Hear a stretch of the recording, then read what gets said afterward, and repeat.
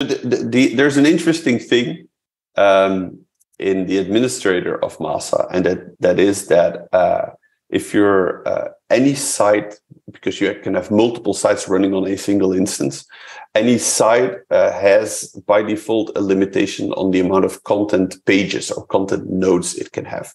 It's a number which is set per site, which you can edit. But I think, if I'm not mistaken, the default number, standard number out of the box is 1,000. And we did have a couple of sites already where we had to raise the number after a while, because 1,000 wouldn't be enough. ColdFusion Alive, the podcast for the ColdFusion community. Discover practices, tools, techniques, tips and trends for modern ColdFusion development. Brought to you by TerraTech, the ColdFusion experts. Develop, secure, optimize. Here is your host, the founder of TerraTech, Michaela Light. Welcome back to the show. I'm here with Guust Nieuwenhuis. If I didn't totally mangle up your Dutch or Belgium name. Is it Dutch or Belgium? A bit of both. Bit of both, kind of a mixture there. And he's joining us to talk about MASA CMS, a new CMS that launched about a year and a half ago. It's a fork out of the famous Mura CMS. And we'll talk about why you even want to use a CMS at all. We've got some astounding statistics out of the ColdFusion State of the Union survey we run every year that I think are important regarding this. And we'll also look at what's in the features in MASA, and then what's coming up in the future, and why it's some really cool software. So welcome, Guust. Thank you. Thanks for having me.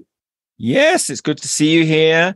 If you don't know him, he's a full-stack web wizard, according to his bio. I don't know what a web wizard is, but it sounds exciting. And he's been doing ColdFusion forever, working in Europe for the EU and NATO and Adobe and all kinds of clients that they have.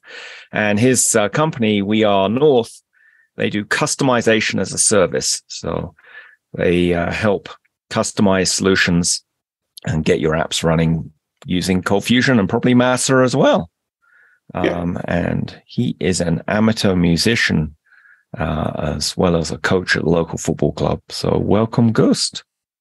Local soccer club for your Americans. Oh, for the Europeans listening, it's soccer. For the no, for the Europeans or the Americans. Yes. Yeah. Let's not get that discussion started. Otherwise, there will be no time for MASA CMS anymore. Yeah. So what is MASA? What is MASA? MASA is, first of all, it's a ColdFusion-based content management system. And I think hopefully one day we don't need to mention that anymore, but I still do today. It's a fork from Mura CMS. I think a lot of people in the ColdFusion community are familiar with Mura. And we, for various reasons, forked Mura a year and a half ago and created our own version, MASA CMS. Okay, cool. Well, we'll talk about why you forked it. There was a good reason. Mm-hmm. But maybe we should answer the question what a CMS is and why you might use a CMS. So what is a CMS?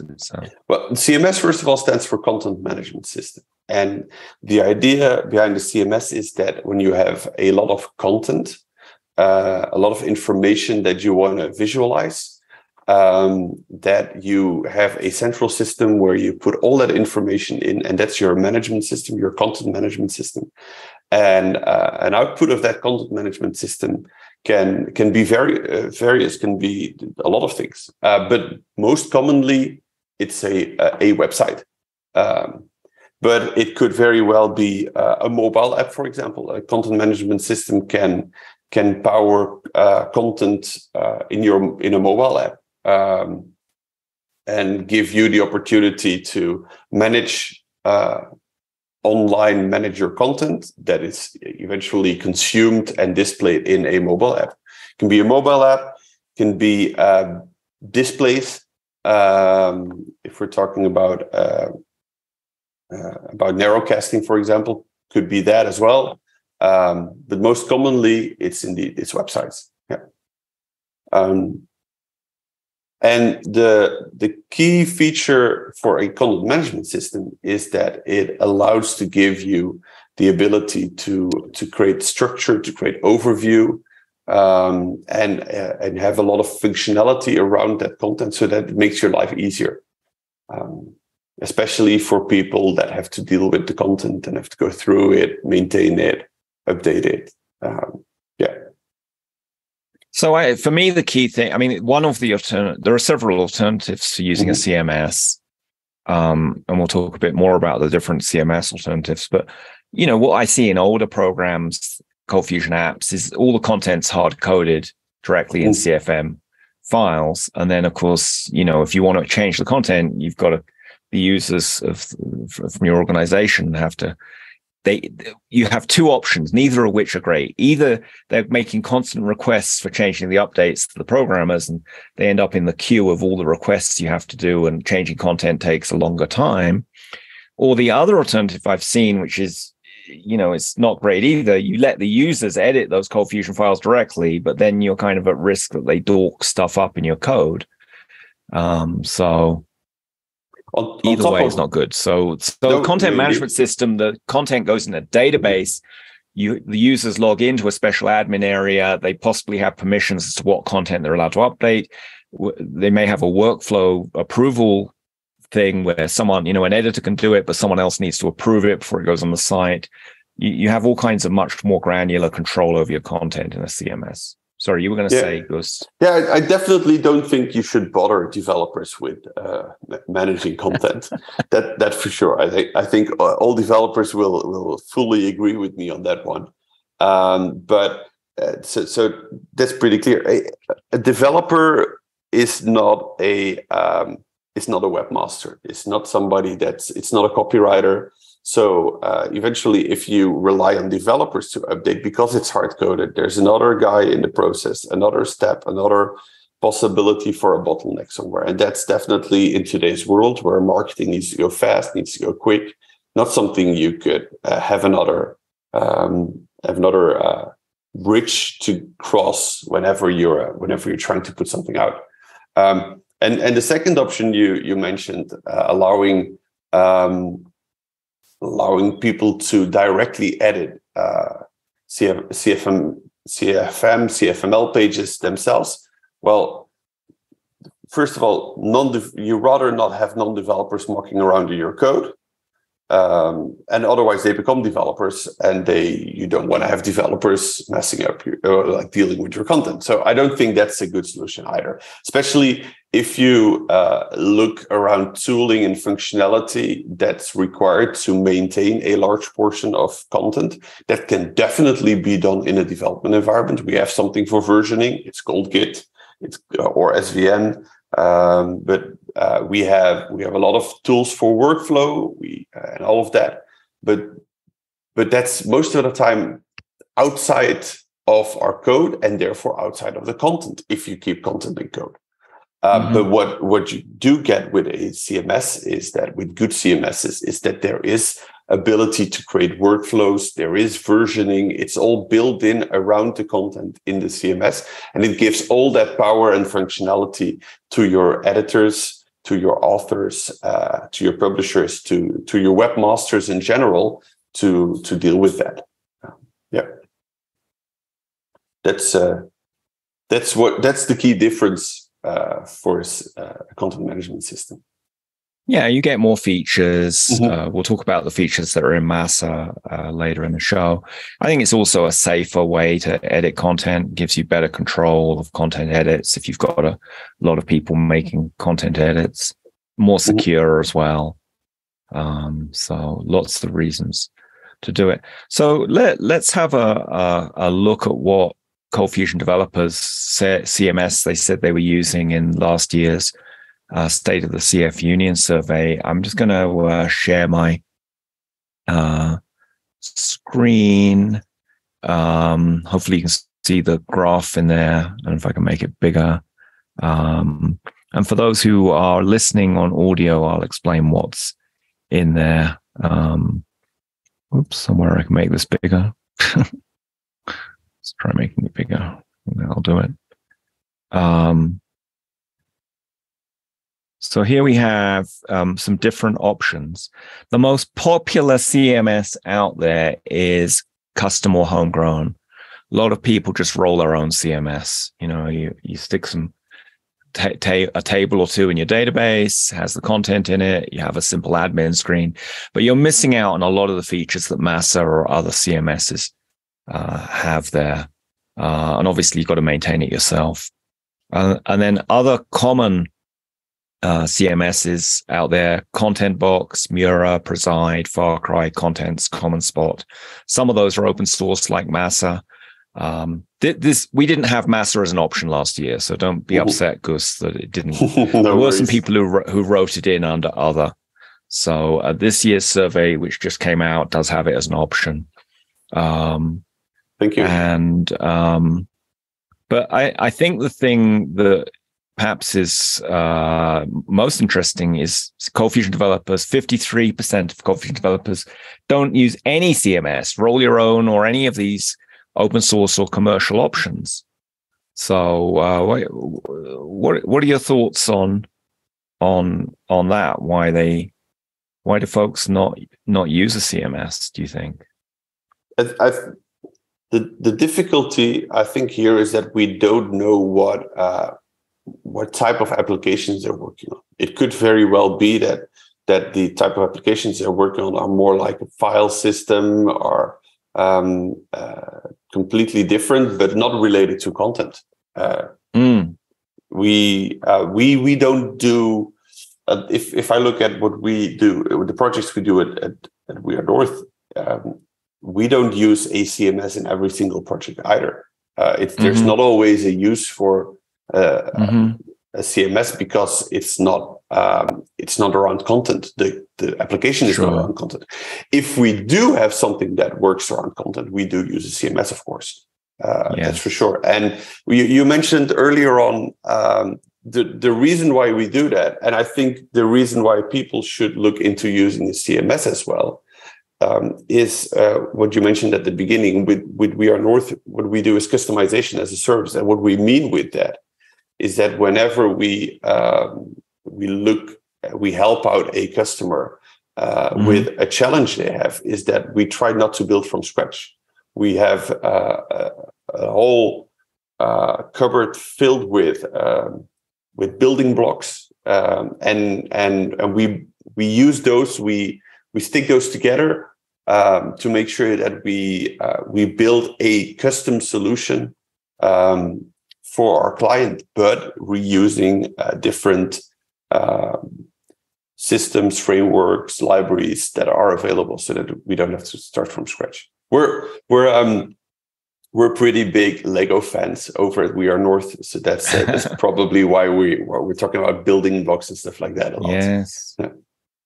No, that makes sense. I mean, I think if you got libraries or tools that make your life easier, you might as well use them. A CMS, if your ColdFusion app does have content in it, and I would say yes, there are apps that don't have content.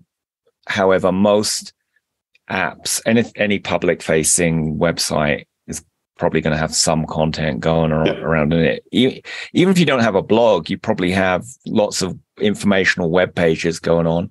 And then many intranet apps have content in, even if it's just a help system or something. So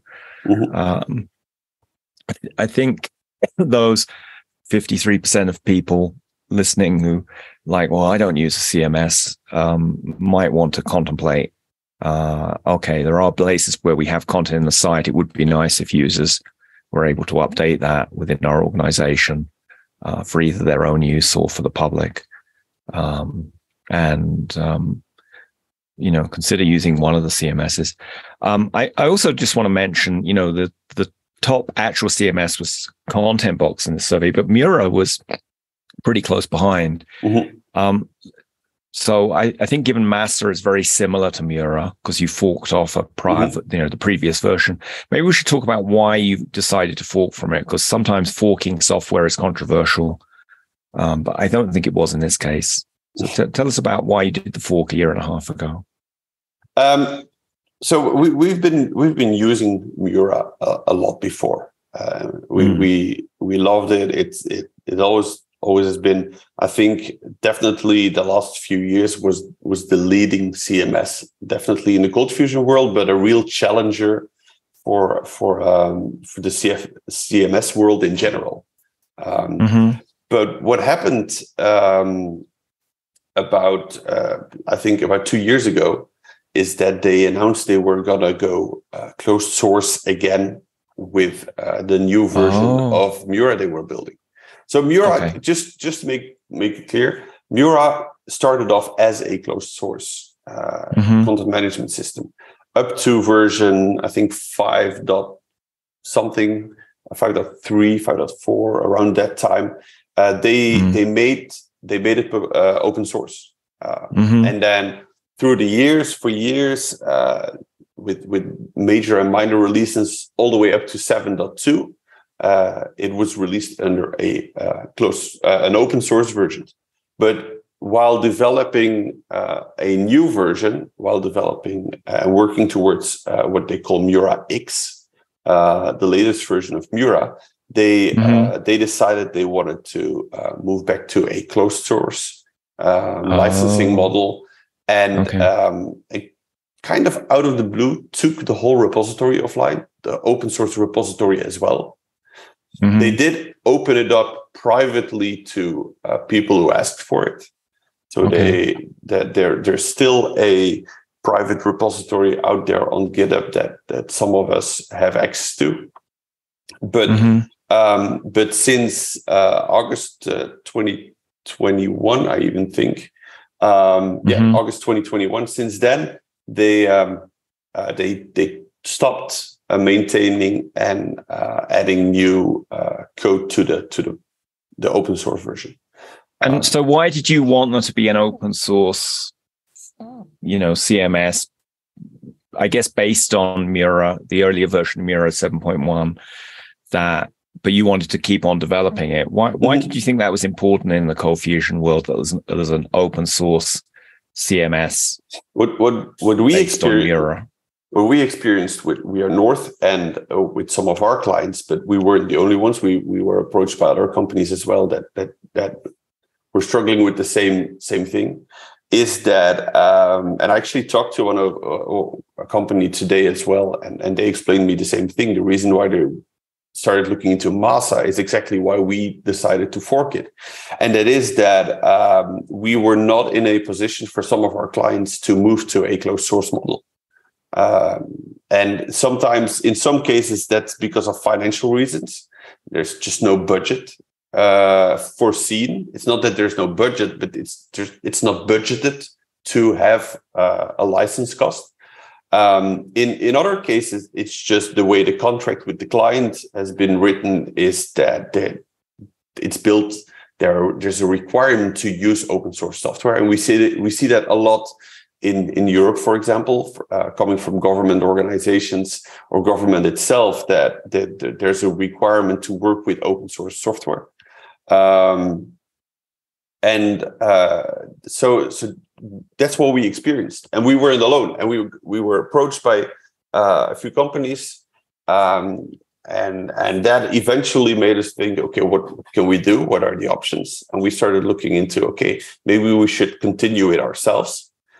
We at first we were thinking, okay, we're already running on the latest open source version. We'll just make sure that if anything happens, we'll fix the bug in the core, and it's okay. But since more and more people started approaching us, we thought, okay, maybe we should do what we're planning to do anyway, but do it out in the public with a fork and of Mura, and that's what eventually happened. There was some preparation. It took quite a few months of preparation to come out with a fork. We did our due diligence on the legal level, and we had to, of course, make sure that we, by the time we forked it, we had it renamed because of branding and because of trademarks on by Blue River on Mura. So we rebranded it, went through the code, fixed it everywhere we needed it, dealt with a few issues that we came across, dependencies on commercial licenses that we couldn't take along. So we fixed that with some fixes. And then I think a year and a half ago, somewhere at the end of summer 2021, the end of the summer 2021, we released 7.2, MASA CMS version 7.2, following up on Mura 7.1. Yeah. That is great that you did that. So congrats on taking on that project. Great for the ColdFusion community. The MASA CMS open source legacy continues through, the Mura open source CMS legacy continues through MASA. And thanks for making sure. Obviously, it has to be all done, above board and legally. And for folks listening, I know some people are totally into the open source world, but not everyone who does ColdFusion, is familiar with open source. So open source means that the software, you can get the source code, hence open source. It's also under a license that lets you modify it for your own tweaking around. There may be some restrictions on that, as to what you can do. Depends on the what license do you guys use? I should be able to answer this question right away. Well, we'll add it in the show notes later. You can answer it later. It's no worries. But meanwhile, it's GPL2. The GPL. Yeah. Yeah. Okay, so that's a common open source license.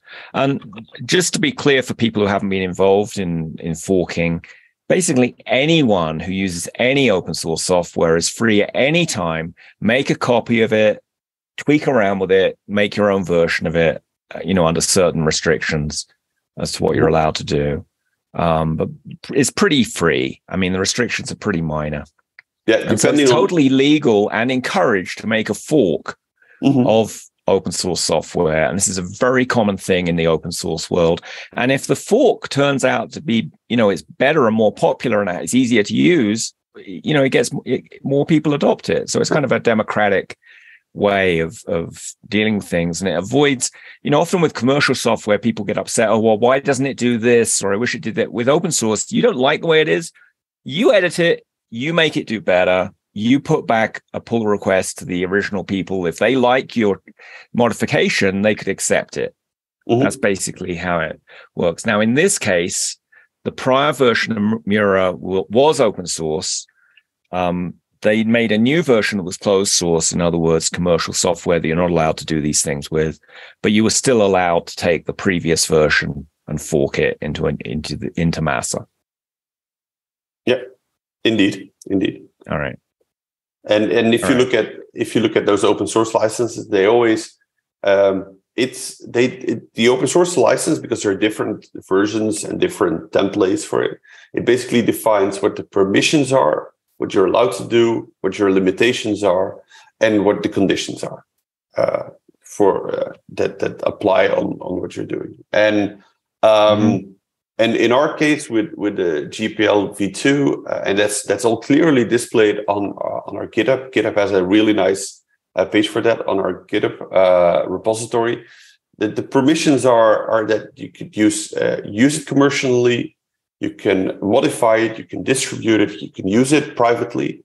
But there is a limitation, which is that there is no liability. We cannot be held liable, and there's no warranty from our side.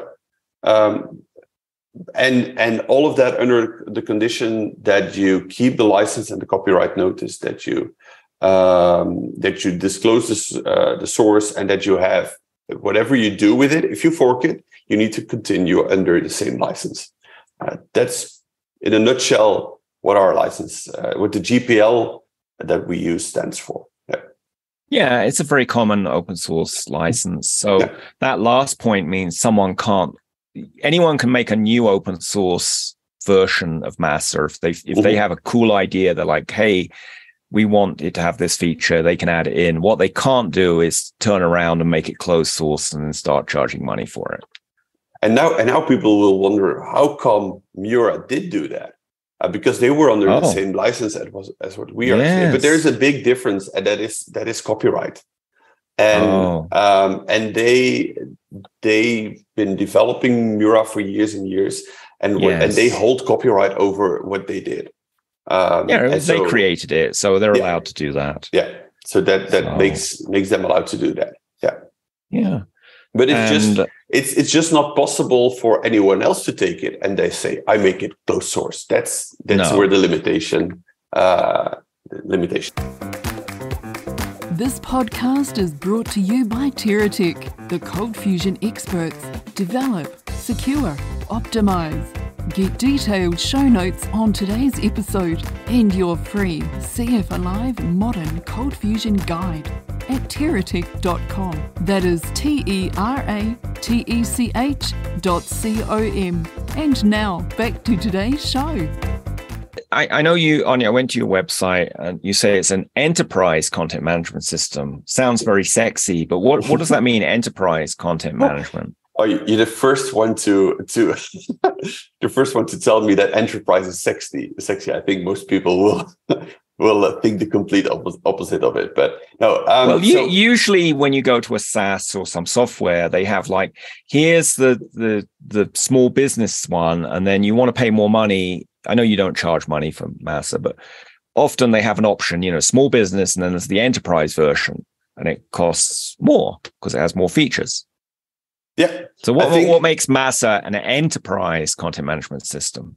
I think I don't think that I do know that where MASA is strong at is the workflow and the possibilities and the tools for editors and authors to deal with content, and especially when we're talking about workflow, the abilities for approval change, content staging, that's some pretty advanced functionality for a CMS, and that's where it makes it enterprise. If you're and I'm not saying that MASA is not suited for small business. MASA is definitely suited for small businesses as well.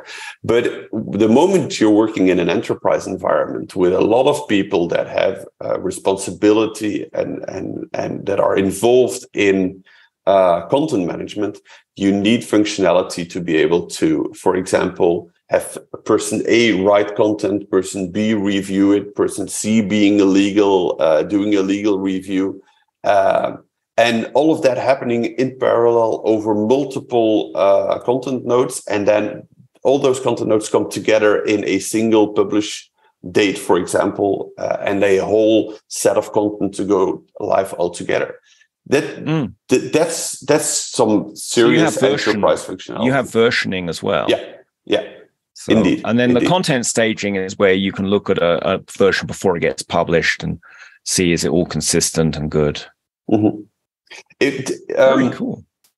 I think I regularly reference a business case here in Belgium. I don't know how it is around the world in other countries, but whenever sales happens for stores, there's some pretty tight regulation on what companies and stores are allowed to do with sales and discounts.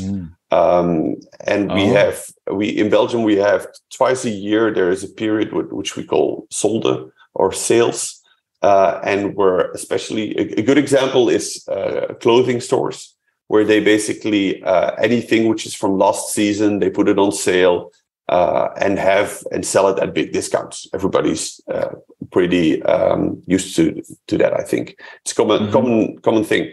But in Belgium, it's regulated onto 2 periods in the year where that is shops are allowed to do that, and even more. I think a period of 1 month, 4 weeks prior to that sales period starting, they're not allowed to do any type of discounts. And that's an interesting use case. And if you want to translate that to a website or a web shop, for example, you want to prepare that. You want to prepare the content. You want to prepare all the information, all the marketing you're going to do around that sales period. And you want to, you don't want to overnight make all those changes and put them live. No. So basically, what you have is weeks or months of preparation, updating content and everything, and which is all kept in draft.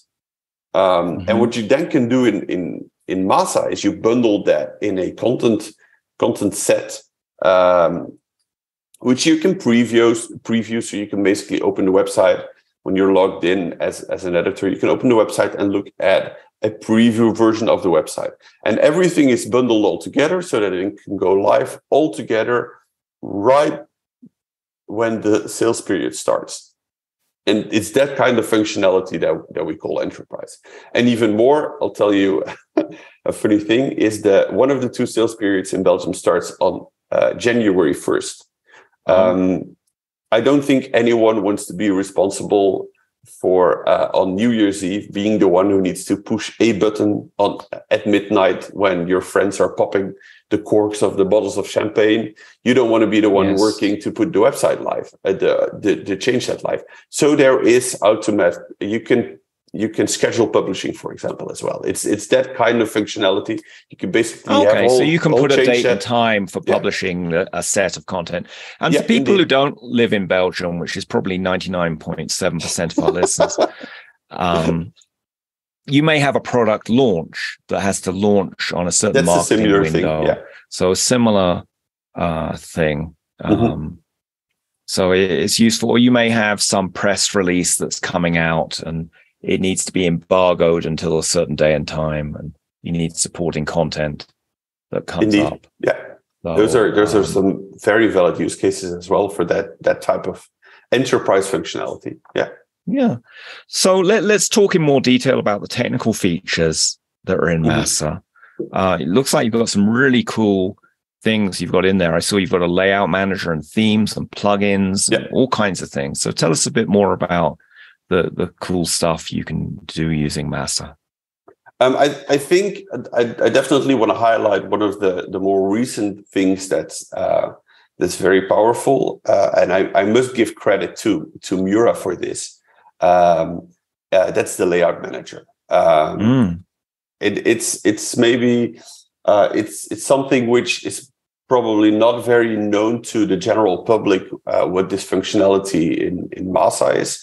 It's the ability to basically have a set of modules that you can drag and drop onto the page.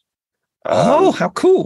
We're switched. Yeah, in this use case, what you do is that you do not edit the content of a certain page in the backend in the administrator, but you edit it directly inline in the website itself. MASA has this cool little edit bar. Once you're logged in with the right permissions, you have an edit bar, and on whatever page you are on your website, you basically click edit and you go to inline edit. A nice sidebar pops up, and you can drag and drop a lot of nice and cool modules onto the page. That can be a text module where you put some text in, or you can reuse other bits of text that you already have in your system. You could put you could use gallery features. You could drag in a module that allows you to set a YouTube video, for example, which is automatically rendered for you. And that way you could basically build up the website. That's a very, very powerful feature, I think, in MASA. And what we've been doing recently, especially in version 7.4, is that we went through all those modules you could drag and drop onto the page, and we reviewed every single one of them, made sure we tested them, we've updated them with some functionality, and there were a bunch of old. Mura in the past used to have this notion of a display object, and it's actually the display object that evolved into those modules. But some of those old display objects never made the transition into modules, and that's what we fixed in 7.4. and made sure that you have all those missing modules in MASA, so you can really build up a website. That's great how you didn't just copy Mura 7.1. You've been adding features, making it better. So indeed, there's a new file browser in the administrator as well. That's been we've replaced CK Finder with a custom built file browser, and we've updated the whole interface for editing content in the administrator as well, where we made it more usable, more flexible. Easier usability is a key feature for MASA for sure, and that's why we a lot of new usability upgrades and improvements that we did on that app. Yes, that is cool. Now themes, I assume that's like you can apply a whole look and feel to the site by changing the theme, and you can either write your own themes or you can there are themes other people have written that you can start off with. Yeah, and really cool. What you can do with those themes is in those themes you can add your custom modules. So the modules I just talked about, if you just want to drag a piece of content on the page, or a video, or an image, or you write in your theme a bunch of custom modules that represents different layouts or widgets or little blocks that you want to provide and have available for your editors. You could basically build them in your theme as well, and deliver them to content editors that way. And that's I think one of the most powerful features there is, the ability for editors to not just only use the standard built-in modules that come out of the box, but the ability for developers to build custom ones, and for editors to use those custom ones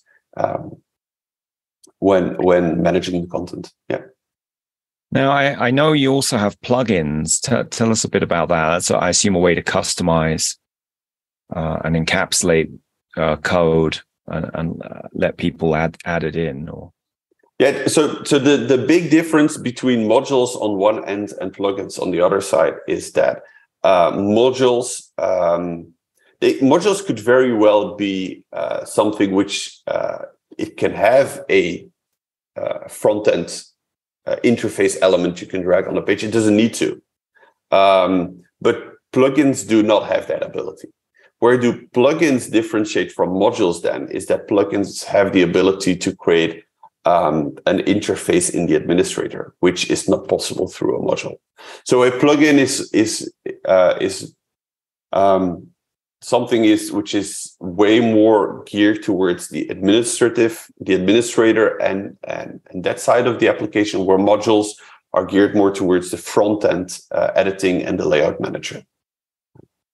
And do plugins tie into events within MASA? Yes. Or? Yes. Okay. MASA has a very, very rich event lifecycle, as well as a lot of specific events around functionality in the application. So, and MASA has two types of events, and you can see the difference between the events already in the name. Any events that starts with on, for example, on content save, are events that are when they are triggered, they're hooks into the workflow, into the life cycle, where you can add extra bits and pieces of content. And next to that, the whole life cycle has a lot of events that start with the word standard. And those events, any code you put in there, you replace the code that would normally be executed. So that's the two types of events that there are, and there is a huge list. Huge. And the amount of hooks are endless. To give you an example, if there's an event on before content save, which allows you to manipulate the content before it's been saved, as well as there is an event on after content save, which allows you to do something after the content has been saved in the system. So it's even those small differences and that allow you to do a lot of cool stuff with it. One of the sites recently that I've been working on, I used the on before content save for a specific type of content, which which means that I have a dynamic event name, which is basically on.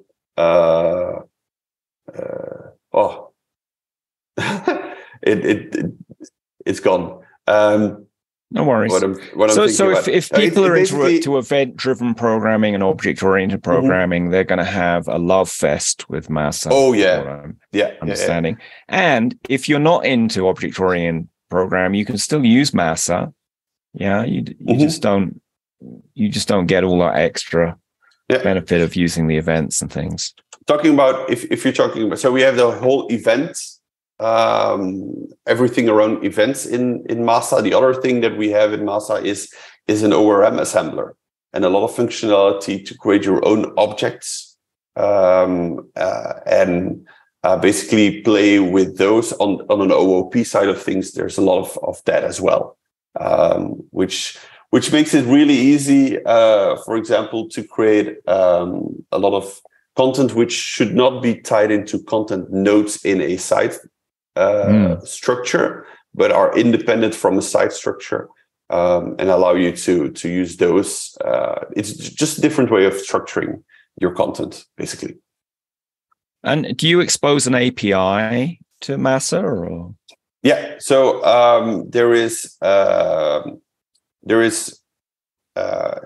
when you're building on the front end, when you're in your code working with JavaScript. There is the ability to use a JavaScript API in your front-end code and to basically interact with the backend of the system, as well as there are endpoints, API endpoints to integrate with to integrate MASA into external systems and to have a nice integration with whatever other tool you have in your workflow, whatever other building block you're using when creating something for a client.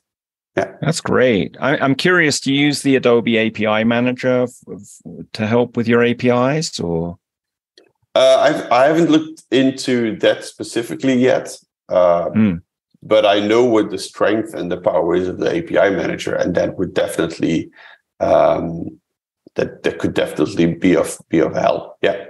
I would say in particular use cases, if you're using MASA as a content management system for a public website, no, not so much.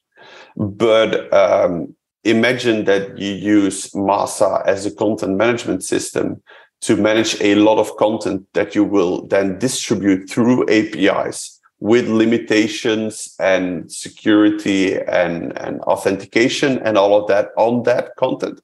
Yeah, then I think the Adobe ColdFusion API Manager would come in very useful to manage a lot of that incoming traffic before it reaches MASA. Yeah, for better control and security. Yeah. I did an interview with Mike Brunt last week about using the API Manager for better API security. So that's what brought it to mind. I was reading through your docs. You have a thing called an M tag. It sounds kind of magical and mysterious. What is? There is So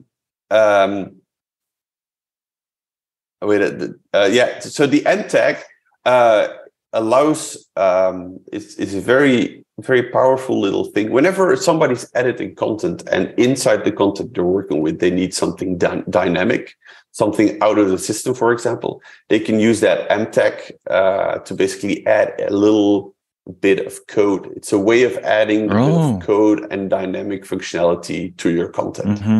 And it's basically it's not a tag the way we know it for ColdFusion with greater than and smaller than, but it's using brackets. So it starts with brackets with an M, and then you put a little bit of code, and then you close it with brackets with a /m to close it. So it's very similar to the text we know from ColdFusion, but slightly different, and it allows you to do some basic stuff inside of your content.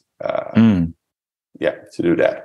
And then what you do most of the time is that you could, for example, call a ColdFusion function. If you, for example, if you want to add the current date onto a page, for example, directly into your content, you would use the ColdFusion Now function, and you probably do date format around it.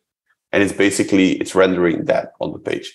What you could also do on top of the M tag is that inside the M tag, you use the MASA scope. And the MASA scope is starts with just M dot, and you could do M dot get content, and you could ask for a specific content node and get a property out of a content node, for example. That could very well be the content node of the page you're currently on. It could be coming from somewhere else in the system. Yeah. Now, you mentioned you support workflows in MASA. Can you customize those? You can set up different groups of people who get content for approval or editing. Yeah, you can use the users and the group functionality to set up groups, and then you create a workflow in which you basically say, okay, first somebody from this group of people needs to approve before it moves on to the next group of people. Somebody there needs to approve it, and then you can basically chain those approvals so that before it's being published, multiple people have looked through it. And that could be if you have authors, and once they're done writing a page for your website, it goes to a group of editors that will review it, review the content, review the language that's being used. And when they approve it, it goes to legal. It goes to marketing first, maybe, and marketing looks at it and sees if everything's okay, and they approve it, and it goes to legal. And then, when legal says there's no issue with it, the chain can be endless. You might not want to do that, because otherwise you'll never end up with published content. But yes, indeed, you could do that. And go ahead. And in that whole process, people get notified. People can see in the administrator what content is there and is waiting for approval by them. Editors, authors can see where the content is in that chain of approval, and emails can be sent out automatically to inform people something is waiting for their approval, and so on. So, yeah. Very cool.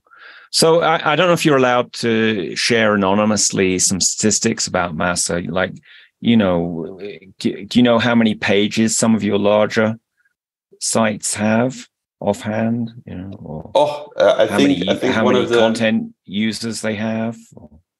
So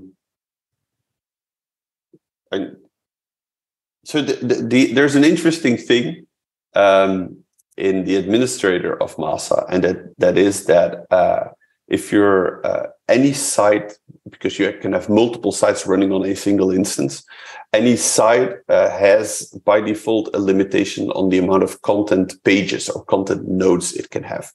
It's a number which is set per site, which you can edit. But I think, if I'm not mistaken, the default number, standard number out of the box is 1,000.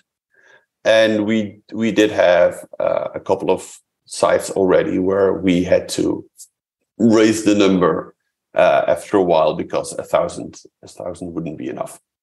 I think one of the bigger systems, bigger sites that I worked on was a website for let's call it a school, an organization organizing a lot of trainings. And every single training, as well as every class for that course, so every single course and single class they organized for a specific course, each of them were content nodes. And if you then do the math, the site was running for 15 years already. You can imagine that gives a pretty, that we're talking about a couple of thousand content nodes in a single instance, a single site.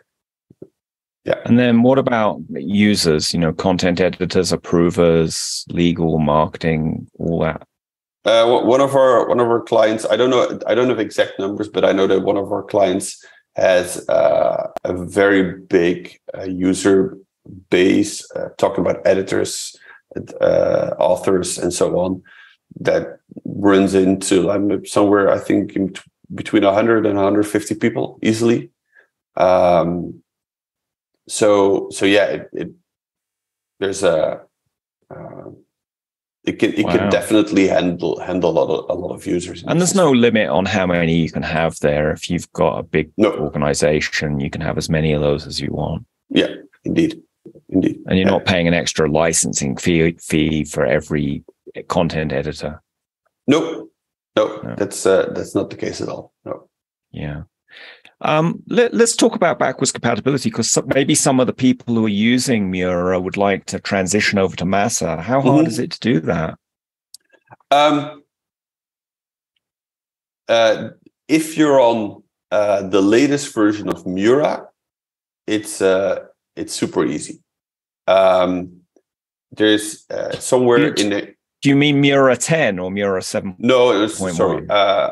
If you're on the latest version, if you're on the latest public open source version of Mura, if you're on 7.4, it's super straightforward. There is a configuration file.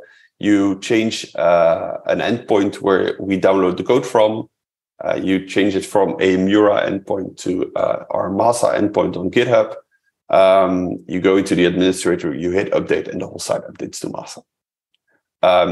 If you're on, and then if you go back, if you're on 7.0, it depends a little bit. That same technique works sometimes as well but if you go to version 6.5, 6.4, there are some quirks, because that functionality with that URL didn't exist like that in those versions. So you cannot just update the URL. You need to do a little bit more, but that's something that people can always reach out to us for help.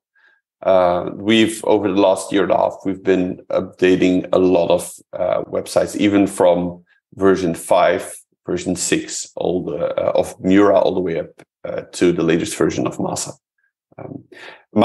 I know that Matt, the lead developer on Mura in the past, has been very keen on backwards compatibility for Mura. And then when talking about MASA, I'm a strong believer in the semantic versioning model, where you clearly your version number indicates if there is a potential for breaking changes or not. So maybe to quickly explain that a bit, because maybe not everybody is familiar with semantic versioning. I think a lot of people are familiar with a version numbering that has 3 parts. For example, 1.0.0. The first number stands for major versions. The second number stands for minor versions, and the third number stands for patch versions. So 1.0.0 is a major version, version 1. If you have 1.0.1 is the first patch version on top of major version 1. And then if you have 1.1.0 is a minor version.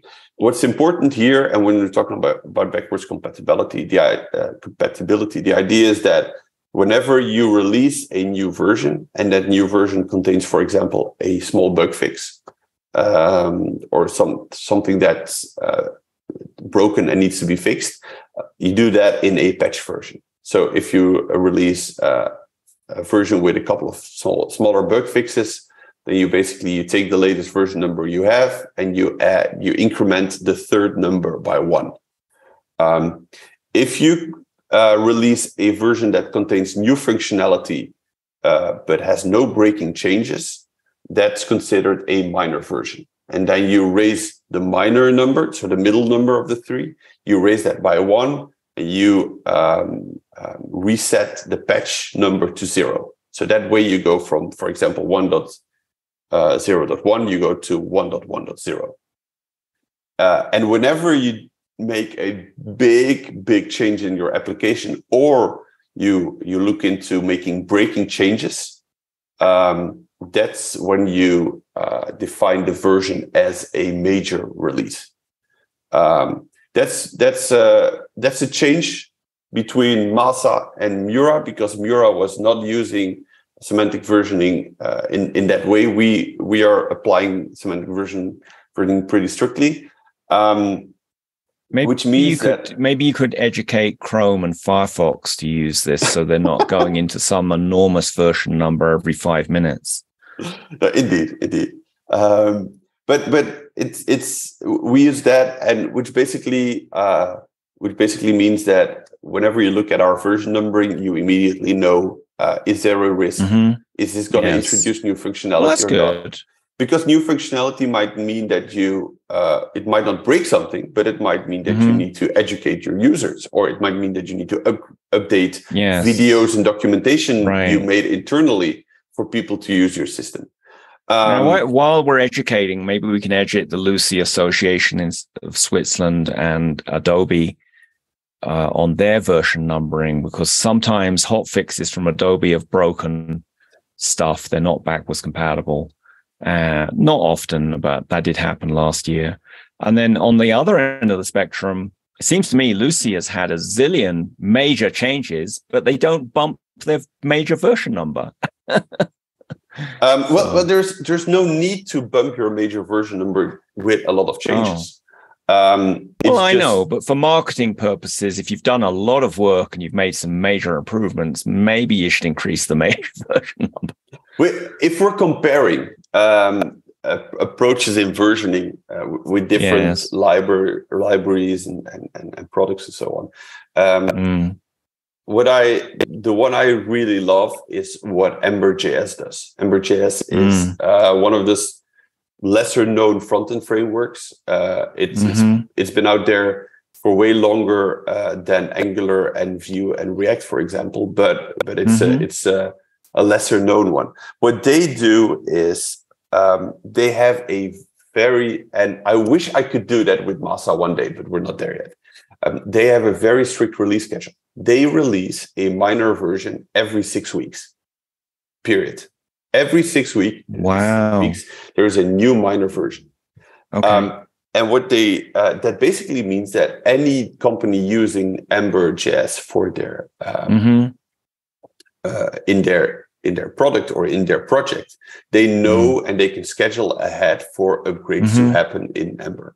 And on top of that, all new functionality is always added to minor releases. And the moment, and it's a bit similar to what you were saying, the moment that they consider the amount of functionality they added to in minor versions to be a lot, they will then release a major version. But the major version will not contain any new functionality. It'll basically be like a milestone they set. And what they might do at that point is have a lot of deprecations that they announce prior to throw them out, and therefore create breaking changes.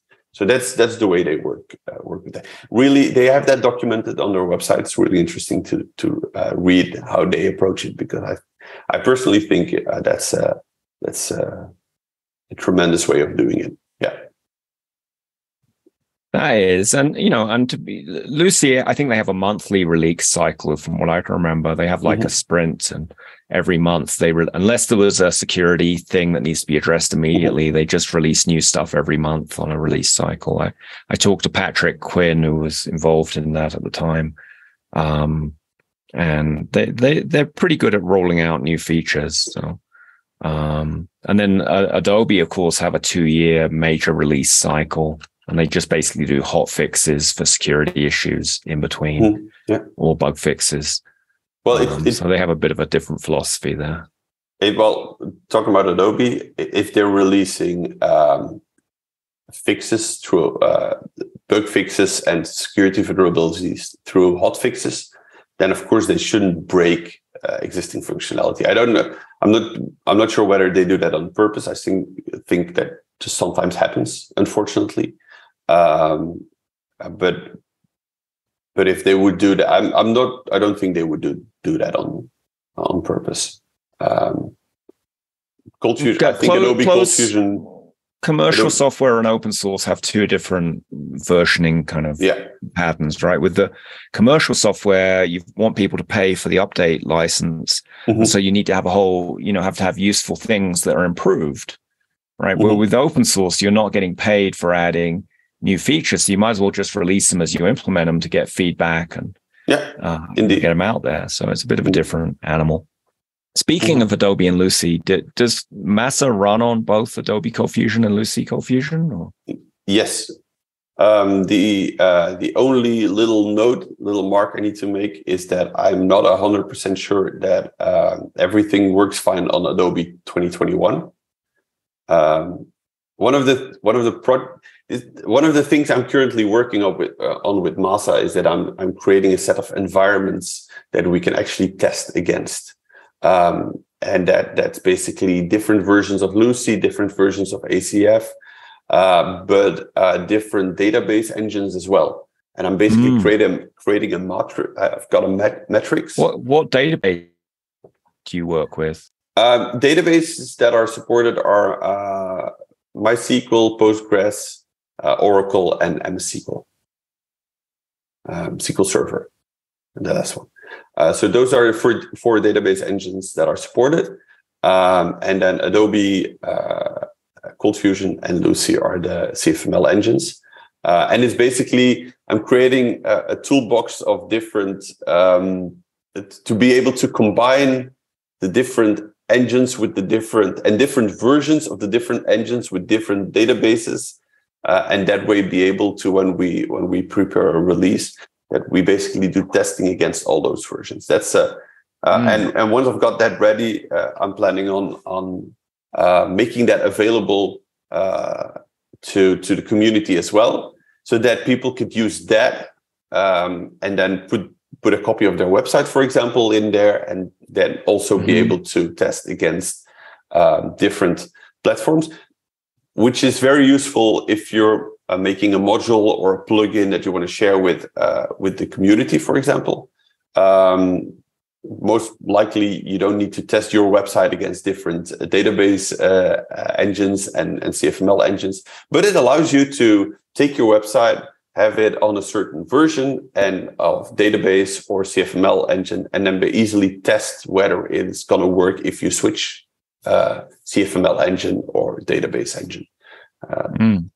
So it allows for a lot of cool testing, migrations, and stuff like that to be done. Do you use Command Box for that, or how are you setting up that testing? I'm using the Command Box Docker image.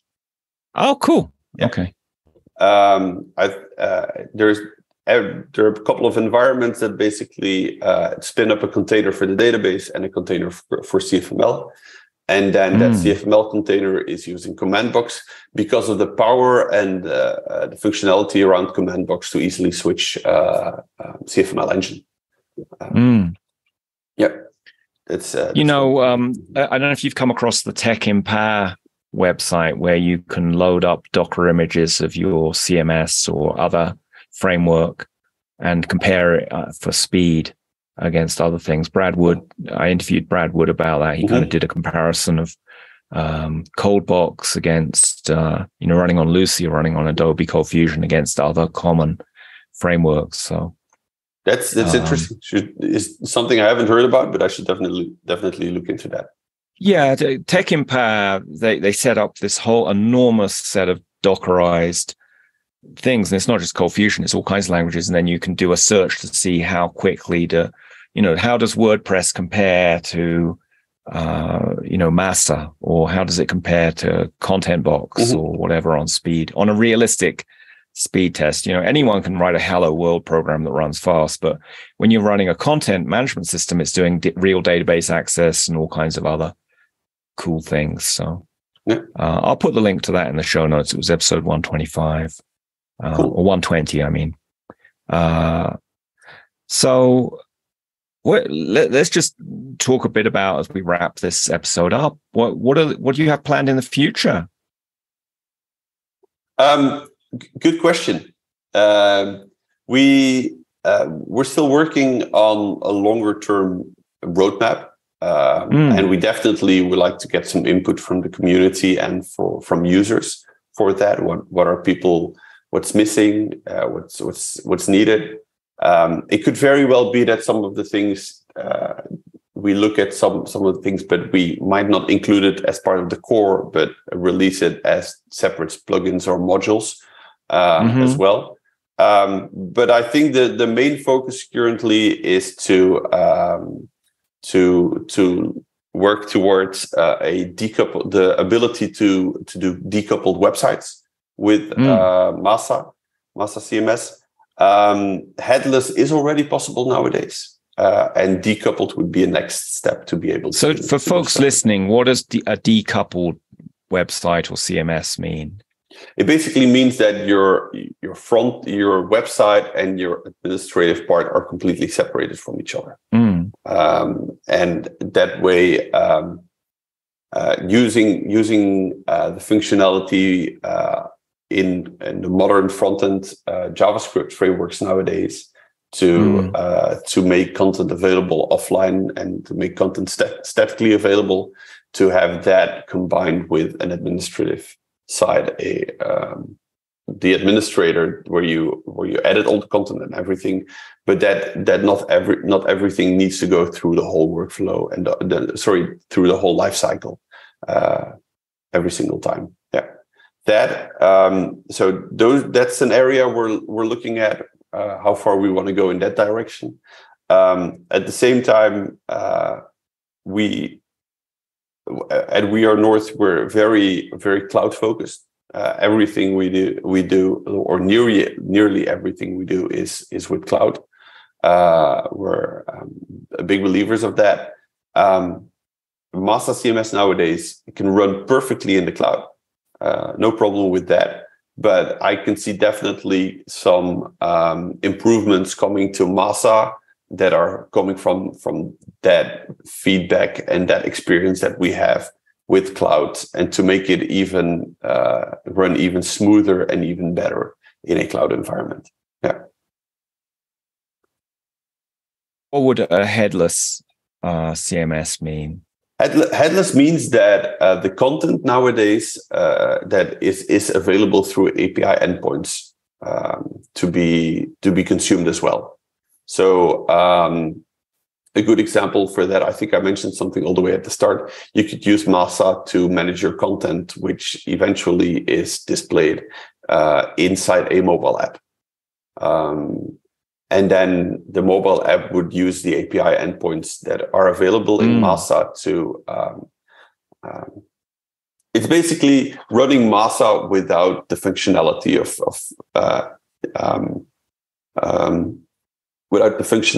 of rendering the web pages, but purely as a content management system that is consumed by other systems to get the content out.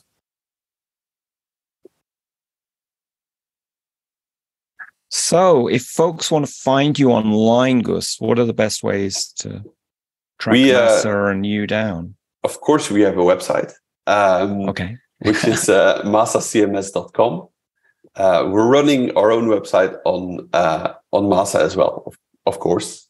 And besides that, so that's an important URL, masacms.com. The code is hosted on GitHub. So if you go to github.com/MASA CMS, that's our that's where you can find all our repositories. And then a third one I should definitely mention. By the way, on GitHub, we also use the discussions and we use the issue tracker. So if you run into a bug, post it there. Let us know. Give us the information. Even better, fork the repository, fix it, create a pull request, and give us back a pull request. The benefit of open source. Yeah, indeed. We have discussions over there as well. So if people have questions, or if they have something to share, if they want to share a website they build in MASA, they could do that over there as well. And then the third site that I definitely want to mention is our new documentation we're working on. It's a long and slow progress because we basically need to write the documentation from the ground up for a CMS that exists for years already. And that the documentation you can find on docs.getmasa.com. And for those who are wondering, our documentation is not running on MASA CMS. And there's a simple reason for that, and that is that our documentation is publicly available through a repository on GitHub, and anyone who wants to contribute to the documentation can basically fork it, install it locally, run it locally, add content with Markdown, and just push it up, pull request, and contribute back to the community. Cool.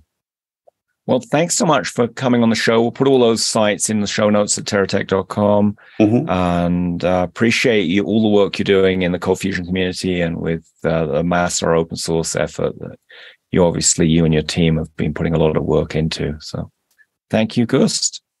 Thank you for having me. Get detailed show notes on today's episode in your free CF Alive Modern ColdFusion Guide at terratech.com. That is TERATECH.com.